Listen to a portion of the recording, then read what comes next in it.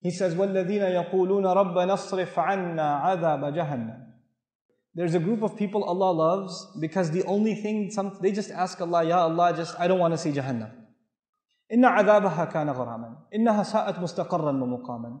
Its penalty is very heavy. It's a huge penalty. I can't bear it. I can't even think about Jahannam. It is a terrible place to be for a little while or for a long time. I have to explain this part to all of you. It is a terrible place to be, mustaqarran, for a little while, wa muqaman, long term.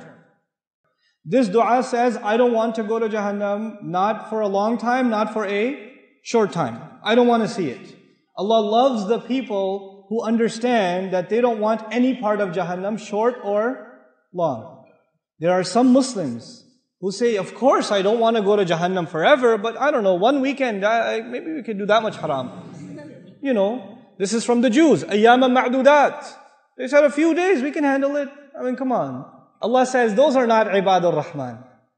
Ibadur Rahman are the people, the special people to Allah are the people who say, Ya Allah, I don't want to see Jahannam, not for a day, not for 2 days, not for a minute, not for a second, and not permanently. I don't want anything to do with Jahannam.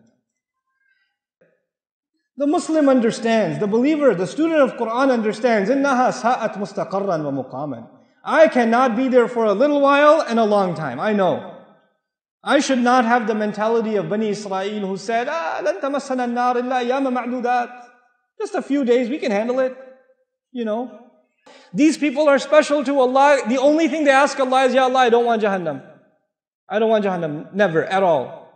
That dua itself qualifies you to be special to Allah. Subhanallah. What a mercy from Allah.